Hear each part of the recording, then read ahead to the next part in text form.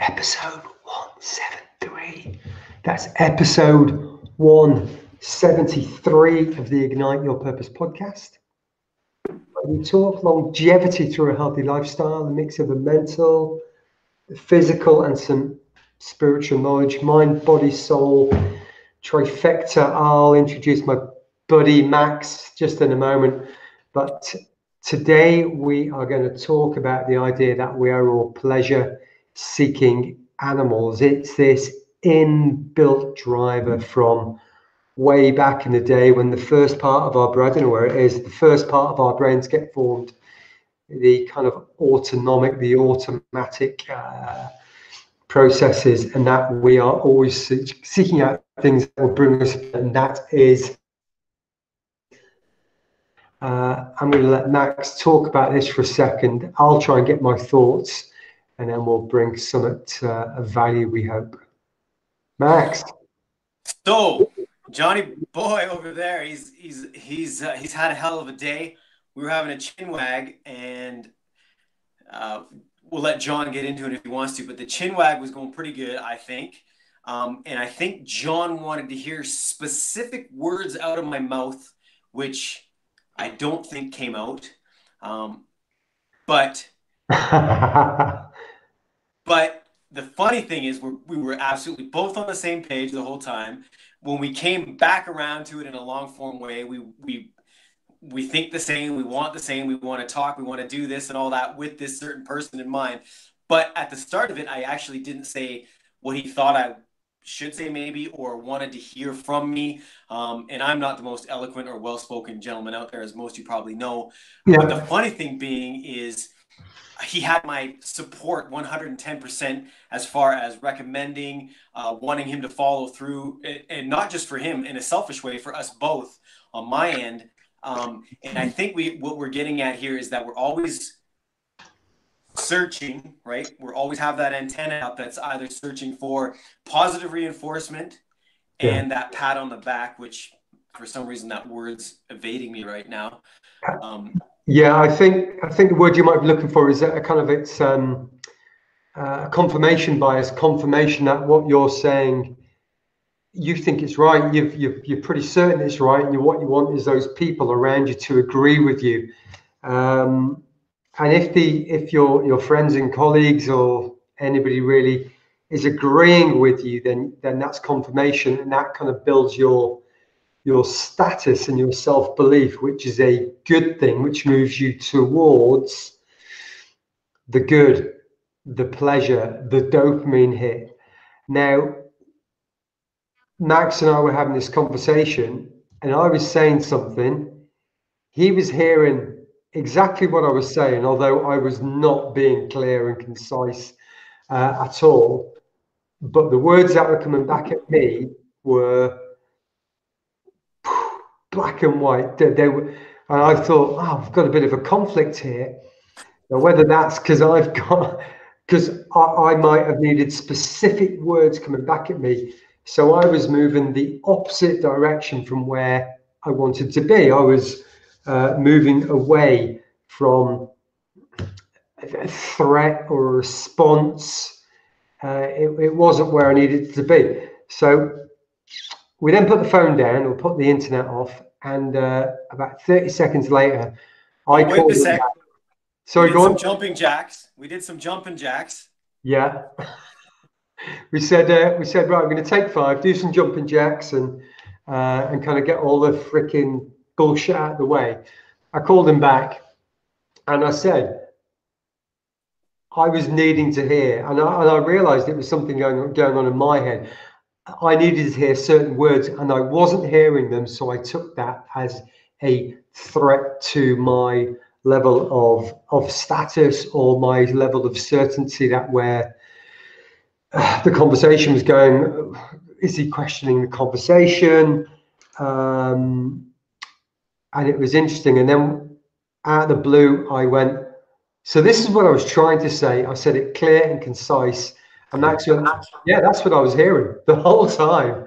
So we talk ourselves around in circles. And I think for me, a takeaway for the people listening is to be very, or to try to be more aware of what we're saying to certain people. So we can question people's status very easily, and if we're questioning somebody's status, that's a negative thing. If we're building them up, that's a positive thing. And depending on how we do this will depend on whether you're going to get a good response or not, whether they're going to be open to what you're saying or whether they're going to shut down in a kind of a threat response. I'm not sure if I've explained it really well, but Max, can you throw any light on this subject for anybody? Oh, I think it's beautiful because, you and I had this conversation today, but in any given day, any of the listeners will be hearing this, you'll be having these conversations morning, noon, and night. Kids, daughters, sons, mothers, co-workers, teachers, principals. This is how humans communicate. So I can only take responsibility for what comes out of my mouth. I cannot take the responsibility for what somebody else is hearing, right? Having said that, I think back to when John and I had that conversation, and I think maybe I fast forwarded through a lot of the things because I was already on the same page, and I was like, hey, cool. So let's go past that and let's skip to this. And I think John might have been like, what's this guy talking about? I'm here. Why aren't you here with me? And I was like, cool. But I've bolted down the street, but I didn't relay that to him. So again, it's this communication between people, and there was no fault. Obviously, it's not John, it's not me, it's not him, it's not her. Right. But when we're aware of these things, and we just said, okay, let's take a quick fiver, and something's off. Maybe it's not. Maybe this is a poor choice of conversation. We came back and we were absolutely on the same page. It just needed to be said a little clearer. So instead of, when we're in an office situation or at school or wherever, out for dinner, instead of holding a grudge and being like, oh, buddy said that one time back in '83, that guy's a real prick. Let's just bring it up and say it for what it is, right? And the funny thing is, John and I were absolutely 100 on the same page. Yeah. So just a miscommunication. But sorry. No, go ahead. I think that we were absolutely on the same page, but I was going through the streets and through the back alleys and over the hedges and want to include every little sentence and syllable of what I wanted to get across. And you went, no, I've just taken a ring road around the outside to the exact same place. And it works in loads of different areas. If you're hearing a conversation and if you think somebody's being really unfair, then that will affect how you feel about that person, whether you think they're a good person or a bad person, and it goes on from there. But interesting. Can I give you I'll give you an example from me today, John. I was at the gym. Yeah. I'm always at the gym, aren't I? And this guy said to me, he didn't say it to me. He said it behind my back, but not in a derogatory way. He just said, he was standing behind me and I was doing something. And he was like, well, you guys should have no problem doing that. You're way stronger than him. And I kind of took offense to that. And immediately, because we have these receptacles that are always looking for negative, I was like, look back at who it was. I was like, dude, I train Krav Maga. What the are you talking? I'm saying this in my own head for about 3 seconds, right? I'm like, I will wipe the floor with all 3 of these dudes. What's this guy talking about? But yet all he was saying was, you guys' as body mass, you should be able to pull this move off because you're stronger than him, which makes complete sense, right? Yeah. But I took it completely wrong for about maybe 5, 10, 15 seconds until I had to check myself. And I'm like, holy geez, buddy. But it's part of our communication factors and how somebody's saying it, how somebody's receiving it. When John talks, I'm doing this a lot because I'm agreeing with him. If you're going like this, okay, you're not agreeing. But it's these little nuances in the human body that set off all these chain reactions, right? And Max is a lefter and I'm a righter. I'm very logical, very scientific, very mathematical for whatever reason. Max is a bit lefty and he's a little bit more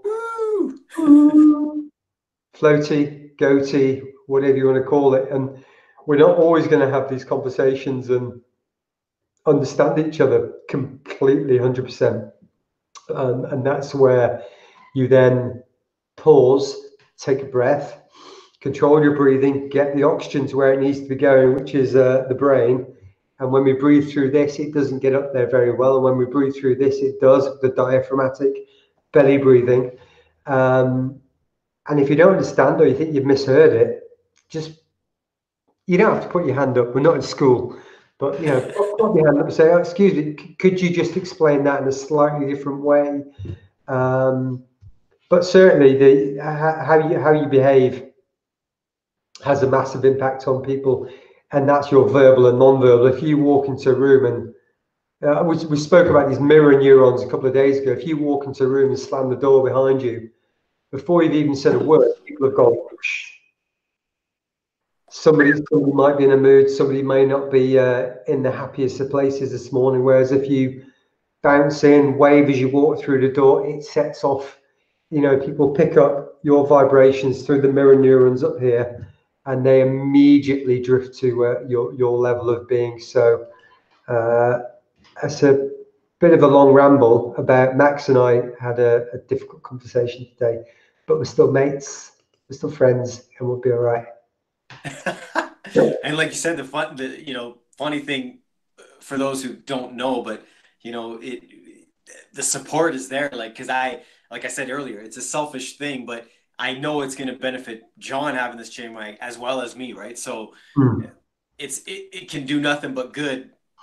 I mean, maybe it could go wrong, but it could do nothing but good for both of us. So it's water under the bridge, but it's a beautiful thing because conversation is so at the base of everything, right? Even if if in a sentence you throw in a but or an and, somebody might take that like, but he's stronger than you, and you're going, huh? Is that derogatory towards me? And all this bull crap, right? So the other interesting element of this conversation is if we'd have just stopped after we weren't arguing, we weren't fighting, we just, all right, sorry, Max was understanding perfectly, but I wasn't understanding. And if we'd have said, do you know what, I can't really think of a subject for tonight's conversation, let's leave it till tomorrow, and we hadn't kind of worked it through, if that's the right phrase, 100%. I might have gone to bed thinking, shit, is Max cool? Are we on the same song sheet? Are we still going to the same place? Because of these cognitive biases that we learn from 0 to 6, 0 to 7, however you want to sort of talk about that. You pick up all these negatives rather than all the positives. But we didn't. We stopped. We did some jumping jacks, called each other right back, and now we're right back on track for where we want to be for the show. And think about that, John. It goes with think about marriages, think about son, daughters, when you get into your teens with your parents. It's easier to turn your back and slam the door. For both of us, we could have been like, I could have been like, well, that was weird. And John could have been like, well, that was really weird. And yeah, let's not do the show tonight. We'll talk tomorrow. And then tomorrow probably would have been weird. And instead, we just worked it out. And it wasn't hard, but it's again what we talked about, even with those neurons, right? We got to shine the light on these places that some people, none of us, we don't like shining the light there, right? But, and we've got to go to these uglier places, the harder conversations. When I was in Canada, was that a month ago? My God, we woke up on the last day or second last day, and we still had one part of the course to make that we'd not finished, and Max just could not work out and could not see how we were going to pull this thing together. And so he ended up in his kind of left brain, really kind of thinking really hard about it. And I thought, shit, Max is in a mood this morning, and the energy was kind of not the same. I'm not entirely sure how we pulled it around, but it was from 1 minute to the next. You went, oh yeah, I've got it now, worked it out now. And then I remember that. I drove down the park or down to the river, smashed out this last element of the course, and yeah, it was a bit weird. And it was funny for me because I remember, not funny, sorry, just part of the way my brain works. I was almost nattering at John, like, keep talking, dude, keep talking. He was like, no, I don't want to argue. But I was like, we're not arguing. I'm trying to get it. Keep talking. And I was forcing him to talk. I had my eyes closed. I remember I was something like this. And I was trying to visualize what the hell he was saying. And then he finished and I was like, beautiful. That's it. Let's go. Right. So Yeah. it is. It's getting to know each other. It's so many things, but just different ways of understanding. Right. And John had it just like today's conversation. He had it 20 years ago and I was, taking the long road around. Right. But is what it is. We get there, but it is showing, and it shows growth. Like both of us, we could have packed the bags, but it grows both of us to the humans we're meant to be, right? So that's a huge thing. Yeah, and that was no different to tonight, but just the opposite way around. And by diving into these difficult conversations and making yourself do the work instead of just pushing a button and expecting that instant answer, the gratification is just so much better, and it will just lift you to a new level each and every time. I think we've probably spoken for about long enough now. We've normally say this thing about subscribe and like and all that kind of stuff. I'm going to put that to one side for now. But if you do want to subscribe and like, that's mega. But podcasts seem to be kicking off right now. If you could write us an iTunes review, if you could share the podcast or an episode on iTunes, that would be incredible. It's how we grow. It's how we share this message with as many people as possible. Just like you've tuned in, hopefully to the end, and you've got a takeaway from this. We'd like to get to and touch as many people as possible. So we thank you for your time and watching and listening. And if you can give us a review, then we are eternally grateful. This is true. And people, my last thing will be, this hard work pays off not only for yourself, but it's going to make your relationship grow, right? With whatever. If it's your wife, your husband, your boss, your employees, your wife, your daughter, your son, whatever. John and I just took another level up. Not that we needed to, but it's just you just grow together and you evolve together. And we're talking always that mind, body, soul trifecta. So we just grew in ways we probably don't even understand right now, which is awesome. So we wish that upon you guys as well. Okay, thank you. Good night. We'll see you next time. Bye.